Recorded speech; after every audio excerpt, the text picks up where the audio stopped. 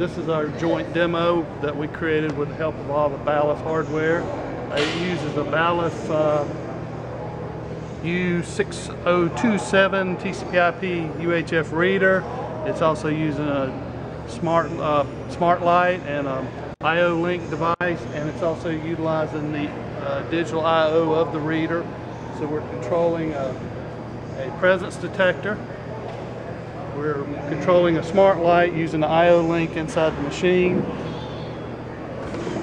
And if you look in here, you can see all the hardware associated with the demo.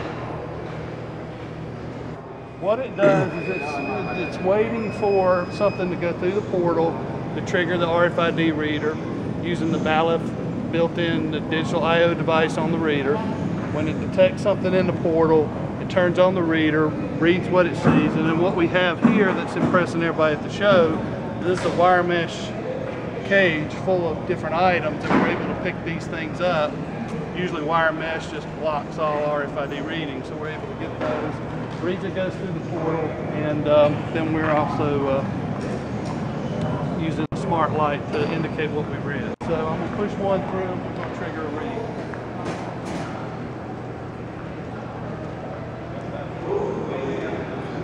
And in a few seconds, once it figures out what all it's seen, it'll pop up on the screen everything it's read in the card.